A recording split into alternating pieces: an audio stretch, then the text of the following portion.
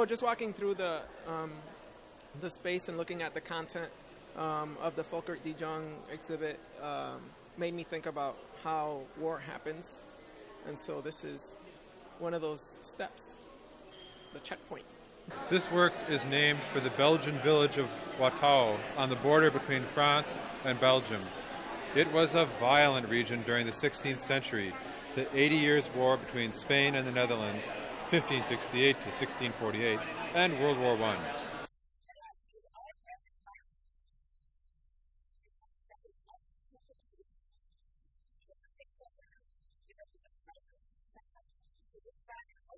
So my question is art ever violent?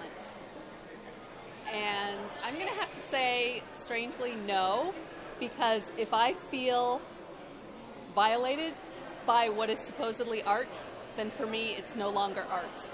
So I think art can be about violence, and it can comment on violence, but once it becomes violent towards me, towards the viewer, then I feel that somehow it's in a different category, and it's not art. Maybe it's pornography or something other than art. Art wouldn't be art if it didn't invoke all of your emotions, and violence is one of them. Thanks.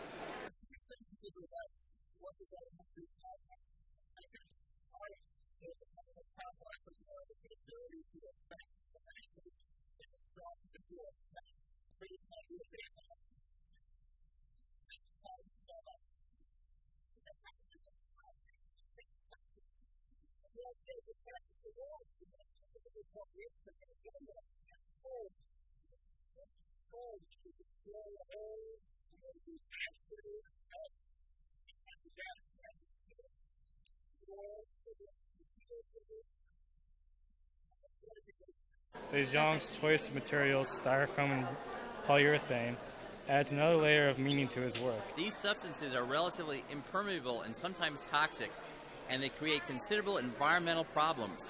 The chemical reaction that creates the foam is irreversible. It will take 1,000,000 years to decay.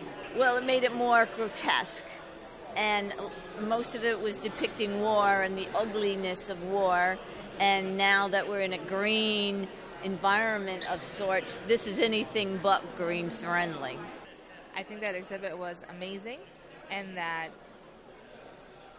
the details in it, the feelings that you get from the images itself, like from the statues, I think it was amazing. And the details in the teeth really kind of got me.